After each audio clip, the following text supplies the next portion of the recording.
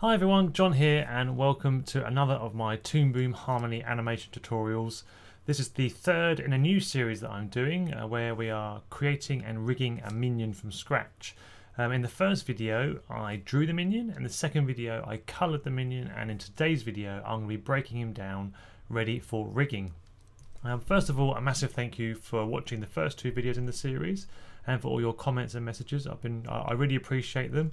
And hopefully I've answered all your questions. Obviously, if you have any more, please do send them over. I'd love to hear your feedback, and I try and answer as many of the comments as possible. So today, like I said, we are going to be breaking our minion down. In this kind of 2D puppet style animation, it's really important to break down your character as much as possible. So if you've got a human character, for example, try and get the ears and the nose and the eyes and the eyebrows and the mouth, as many pieces as possible onto separate layers. With our minion, for example, if I was going to go really extreme, I could take every strand of hair and put those onto separate layers with their own deform on them so that you can control the bounce of every single piece of hair. I think for this rig I'll just do each side of the hair as a separate layer just for speed, but you could go really detailed, and I would recommend on your character that you do as much as possible. The only thing with this video is it will be really repetitive because the breaking down process is basically the same thing over and over and over again. So I'll show you a few times and then I'll speed up the section as I do it, which will be about 15 minutes or so of real time. And then we'll go through the different layers and clean them up, and I'll show you what I've done. So to break down your character, you have to find the drawing, so in camera view, find your cutter tool. And what we're going to do is, over here on the tool properties, make sure that you have apply to line and color art selected, because at the moment we've got the line art on the line art layer and the color art on the color art layer. If you don't select that, it will only cut the line art rather than the color as well, and we want both onto the new layer. So make sure that's turned on. And then basically you select the section you want. Now don't worry about getting it perfect, just roughly select the area you want. So let's say the hand, and then we're going to go to edit and then create drawing from drawing selection, or Apple 8 if you're a Mac user. Do that and a little window pops up. So here we name our piece. So we'll start with his name, which in this case will just be called Minion. And then you want to say which side of the body it is. Now you could put R or L for left, right or left. I've always put 1 or 2, so in this case the left hand side of the screen is number 1 for me, so I put 1 and then hand. The cut artwork from source button basically means if you select that, it will take and remove that piece you've selected and put it onto the new layer, getting rid of the original, getting rid of it off of the original layer. That can be helpful sometimes, but I like to keep my original drawing in case I make a mistake, so I don't normally select that unless I really want to for some reason. And then click OK, and you'll see down here we've got another layer created with just the hand on. If I go to the drawing layer, you'll see that it's just the hand now. And like I said, we'll come back and clean it up later. So let's go back to our drawing layer, and we'll do the other hand for now. So using the cutter tool, select the hand, do your Apple 8, and then just change that to a different name, in this case number 2 hand. Then select on your main layer again, and then we're going to take the arm now, for example, and change that back to number 1, and then arm. Okay, back to our minion layer where the main drawing is. Select the arm there, arm number 2. Right, so what I'm going to do is I'm going to break it down now. For example, I'm going to create a separate layer for the strap of his goggles, one for his goggles, one for his eye, one for his mouth, and I'll show you when I'm done, so bear with me.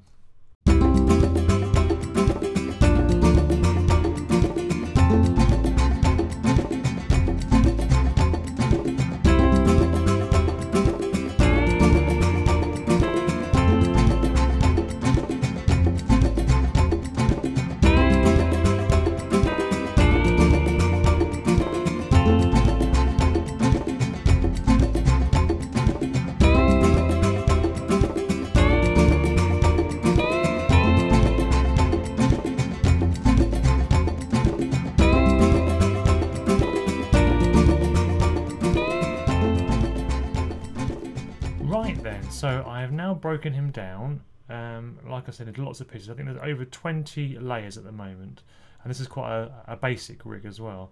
I will do the eyes and the mouth and stuff on more layers later, but I like to kind of break down the basic character first and get that rigged and then add all the extra details later. So let's just explain what I've done. So with his hair, I've given the hair 2 sections rather than individual ones. So that this part here is on one layer, this is on another layer. I've put the eye white on one layer called eye, and then the pupil on another layer, and then I've got the goggles on a separate layer and the straps, either side of the straps on another layer as well. I'll explain why later. I've got his mouth.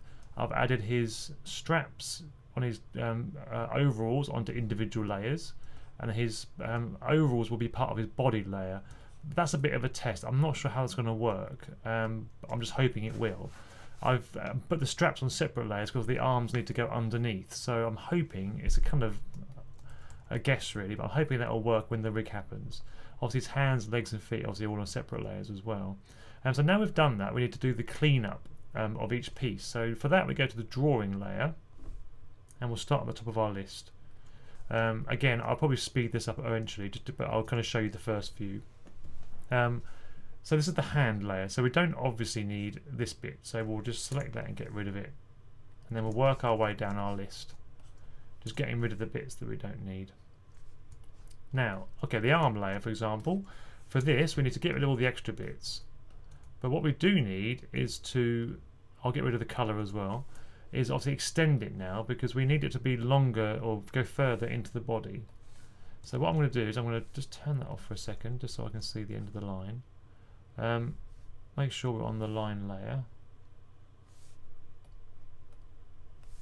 I'm just going to go in first of all into the pencil editor and then change the start and the end to round because that's a bit weirdly pointy. That one should be okay. And then again turn our light table back on. Going back into the contour editor, I'm just going to simply pull these out a bit. So they're the same, so the arm doesn't change the shape, but it just makes it a bit longer. Same with this with the wrist and the hand. And then I'm going to take my line, find the right colour, which is skin line, turn on my button with the K thing, and then turn my snap on as well. Bring that down and just join those up, like so. Now I'm going to click on the little sort of mattress button, as I like to call it. That will send an image of that to the colour art layer. We can go there and fill that back in again. So turn off our light box, you'll see the arm now is ready to go, so that's good. So we need to do this exactly the same with the second arm, so I'll speed this bit up.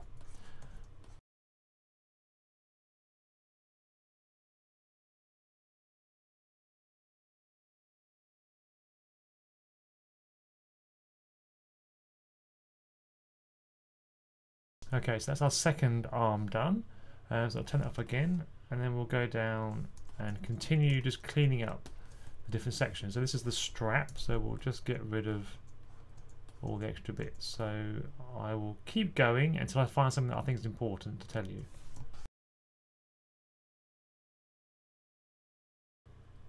So with the mouth, you might think, why am I keeping this yellow bit? Well, basically it will be a mask for later on.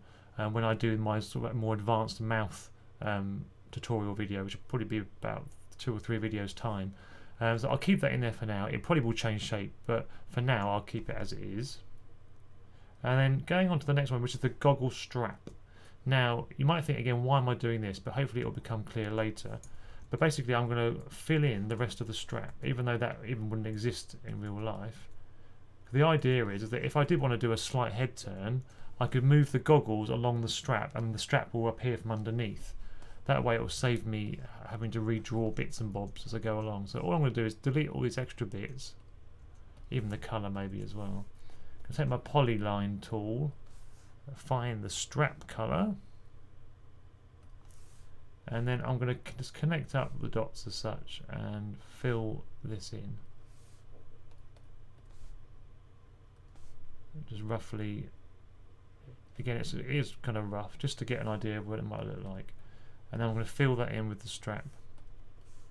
like that. So now if you went to the camera view, it doesn't look a bit weird, like he's wearing some sort of mask over his eyes. But don't worry, we'll get to that later. And then the goggles, we're going to get rid of absolutely everything apart from the grey bit. So we'll get rid of all of this, can go. All the strap can go now. So we're just left with just the goggles. The pupils, again, we just want to get rid of that. I could possibly take the little shine off of his eye and put it onto a separate layer again. And then if you're moving your character around, you can move that in along with your light source. For this video, I'll just keep it on there for now, but you could do if you wanted to. Again, with the eye, what we actually want is everything apart from the white, which is obviously hard to see in this view. But we'll just get rid of everything else. What I might actually do is get rid of this for a second, fill it white, and then get rid of that rim. So that's just a white now.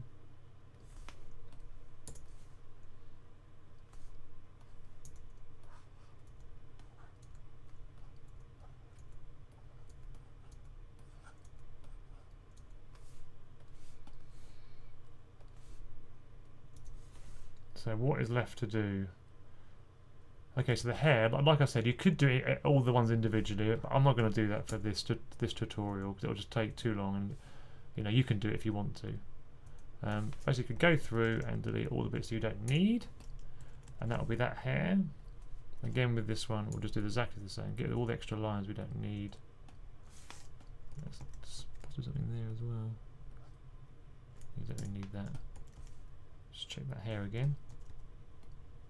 There's a little line, I think it's the part of the body hiding. There it is, we'll get rid of that, we won't need that one. Okay. Now we're down to the feet and the legs. So this is the foot, so we'll get rid of everything that's not the foot. This is the leg. Again, we're going to need to... Oh, wrong one.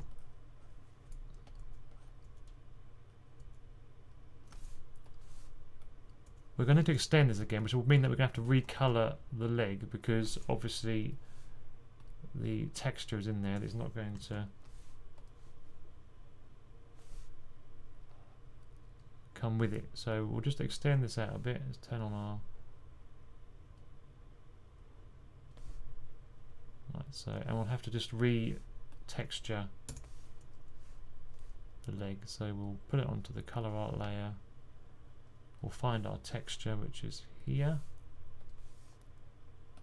and fill it, and then using our edit gradient and texture button again, we'll just expand this out so that it looks roughly like what it did last time, getting it closer to the other leg as well. That was pretty good.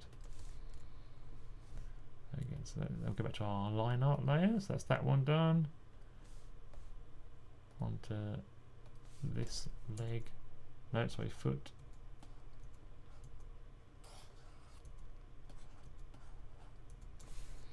And then finally, our last leg.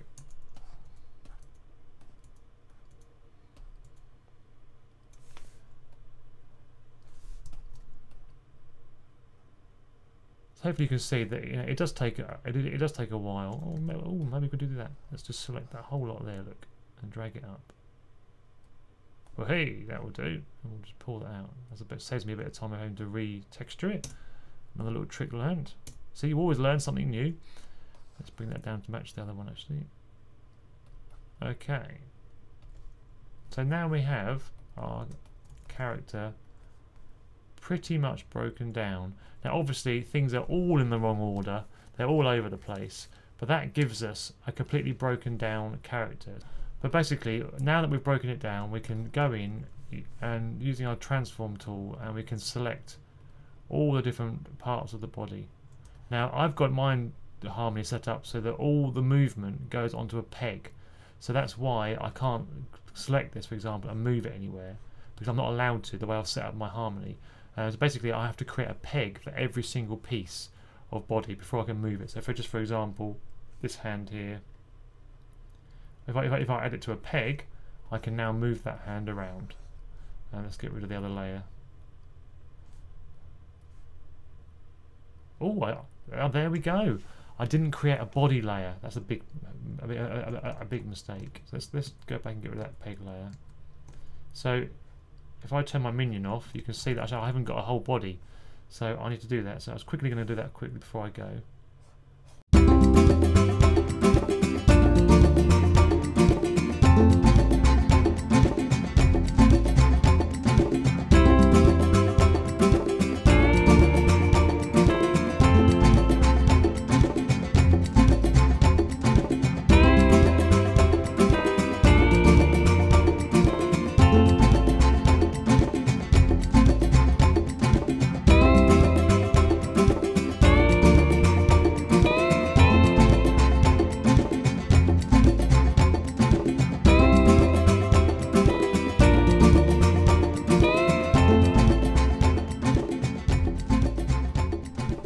Okay, so now if we turn the minion off, we should have a whole minion, which is really good. So there we go. He's all broken down now, ready for the next video, in which we'll start to rig him up and get him ready for animation. There's still lots of work to go before we get to animation, but we're getting there slowly. So I hope you've enjoyed this video. Thank you for watching. It's been a bit of a slog today with different computer issues, but we're there. So we're on to the next one, which will be rigging. Thanks for watching, and please subscribe and please comment. Thanks. Oh, my phone again. Ugh, always does that. Bye for now.